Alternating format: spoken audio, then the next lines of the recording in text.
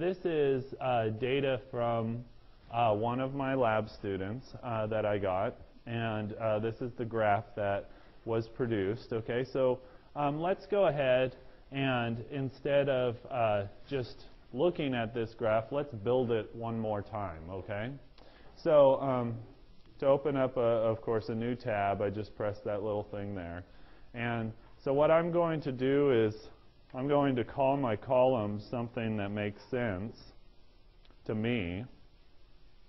Okay, so concentration of NaCl, that makes sense, right? Because that was what was labeled on the bottles of NaCl, and that's one of the axes of our graph, and we're determining the density, of course, by the percentage of NaCl. So the density of our unknown by the percentage of NaCl in these standards. Okay, does everybody understand that that's what we're doing in this lab, right? Everybody get that? Just at least shake your head. Entertain me, okay, cool.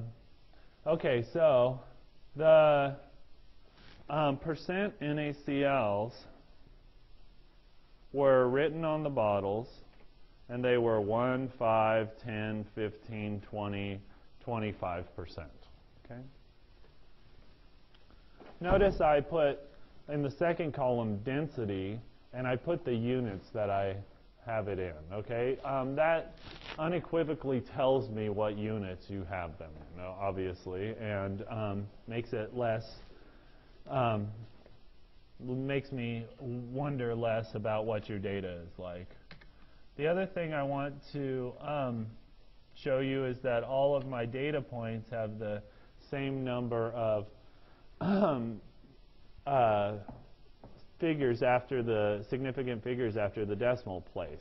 So the way to do that, to get them all in the same number after the decimal place, is to go up here to the number box, and you can see there's like an increased decimal and decreased decimal button. Just click that if you highlight all of them, and you see that it increases or decreases the decimal depending on what you want to do. Okay, I have this to 3 spaces after the decimal spot. So now what I'm going to do is I'm going to graph it. So I'm going to highlight both columns of numbers. Then I'm going to say insert.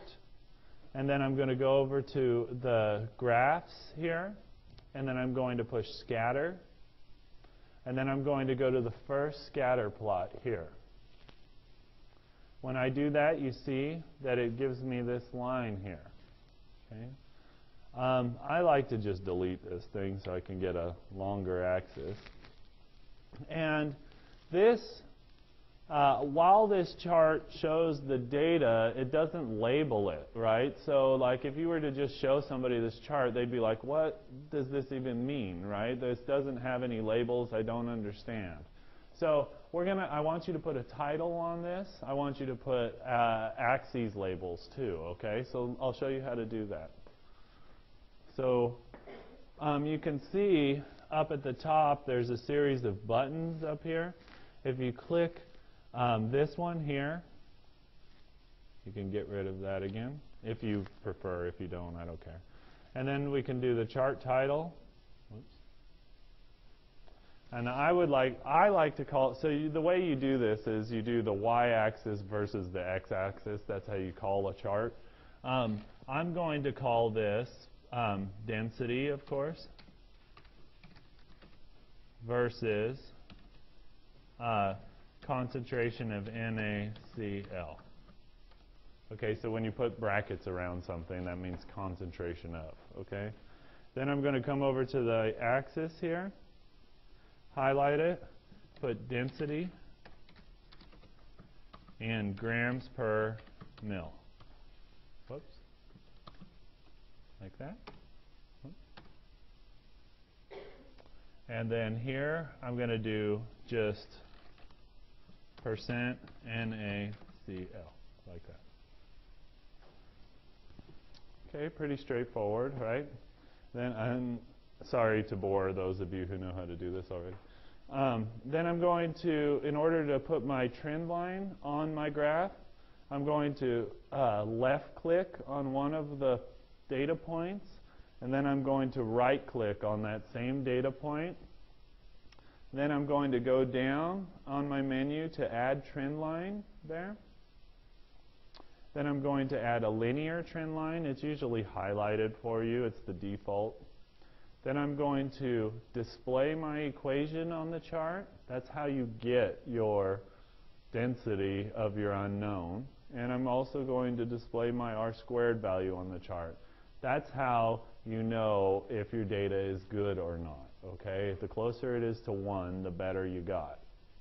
If it's like 9.5, it's not very good data. If it's 9.9, it's all right data. If it's 9.99, then it's good, okay?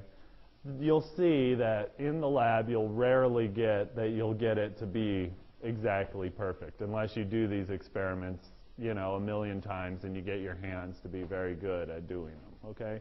So the first time, not expect to get the best lines, okay? But it's good to think about. Okay, we're going to close this, and you see it's produced this little box here. Okay, you see my graph here. This is actual data from the lab, 0.9955. Again, not the best, but you know, not super bad.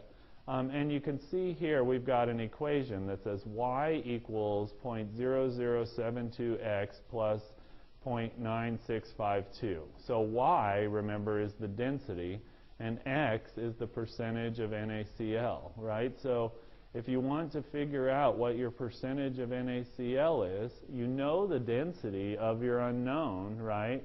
So you can plug that into your y value here, algebraically rearrange your equation, and figure out what your density of your sodium chloride solution is. Okay, is everybody cool with that? So that's essentially what you do. I will post, so obviously I recorded this. I'm not on camera except for just 2 seconds, so don't be looking for me, so it'll be mostly my voice. But I'm recording the screen too. I'll post this as soon as I get done with class today, okay? And then you guys can have it for next week, okay? Cool?